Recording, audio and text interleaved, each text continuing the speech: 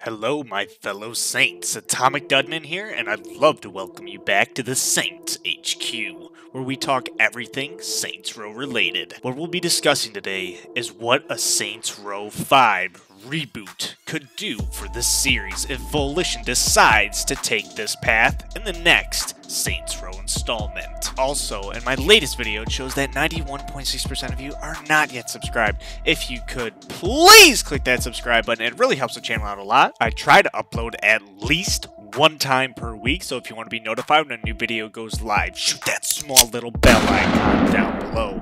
With all that being said, kick back, relax, shut the hell up and listen. If Volition were to go in the direction of, hey, we really wrote ourselves into a corner story-wise here, let's start from scratch, start from fresh, going back to the roots of Saints Row, and show what originally put Volition on the map as a studio overall. This would be a phenomenal option in my own personal opinion. I would love and adore this concept completely, but here, let me tell you why. This would really free up writers to create an engaging plot with various sophisticated narrative direction they could really drive this series in. Writers would not have to worry about continuity, plot holes, or anything of that nature. The fan base is already there for Saints Row, and the brand does have a rather recognizable name at this point in time within 2021. We could see a new origin story revolving around the boss within Saints Row. Instead of being saved by the Saints in the crossfire of a gang turf war, it could be something entirely different, such as you saving the ass of an important lieutenant within the Saints, and they vouch for you to join the gang. Another route Volition could take is by players creating the 3rd Street Saints with Julius, and he betrays you like the end of Saints Row 1 after you took over the city.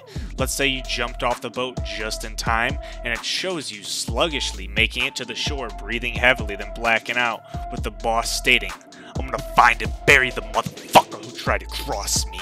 Then credits roll. Then, with the next Saints Row game, a reboot of Saints Row 2, continuing off the boss jumping off the boat, the boss could have been captured by the feds and put into a maximum security facility.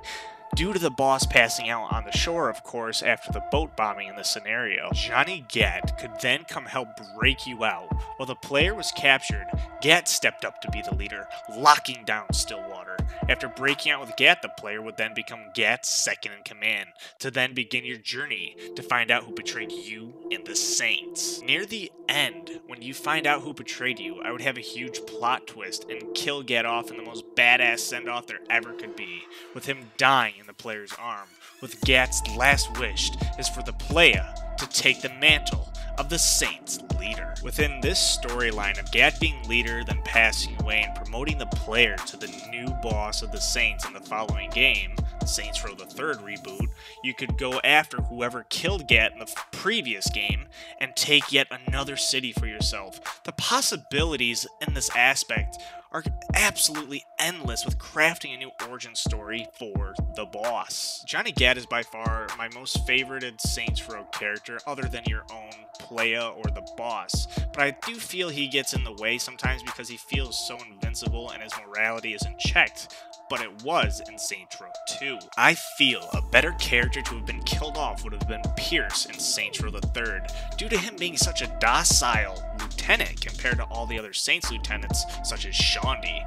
Pierce also didn't have a lot of character development. Later in the series he just came off as really whiny the entire time. With a reboot, Volition could also return to Stillwater, reimagined like never before, or they could take the row where the 3rd Street Saints originally came from and attach that entire neighborhood district to an entirely new and different city. If Volition was to do this, they would have to be literally starting from scratch, and none of the other games truly occurred within this timeline at all. A Saints Row reboot could also change who the original leader of the Saints were, what their backstory was, who all the lieutenants are, what those lieutenants' backstories are, and lay an entire new foundation by introducing an all-new cast to the Saints Row franchise. This could either hurt or help the franchise, but it's still an idea to keep in the back of our minds, but to also keep our minds open if they were to go further back when the 3rd Street Saints were first created and make an entire new timeline from a way further back timeline than we saw in the original Saints Row installment, such as a time in the 70s or 80s, and then with each new rebooted title in this new trilogy, we could go into the future more and more and more as we continued on within this new reboot trilogy of Saints Row. Great news! I've crafted an official Discord for this channel, and also, due to this channel not being monetized, I have created a Patreon if you would love to further support me. Both links are down in the description below if you are interested. If you enjoyed today's show, please consider subscribing if you haven't already. I personally would really love to see you around the channel more often. What do you think about Volition rebooting the entire Saints Row franchise, only if they return to their roots?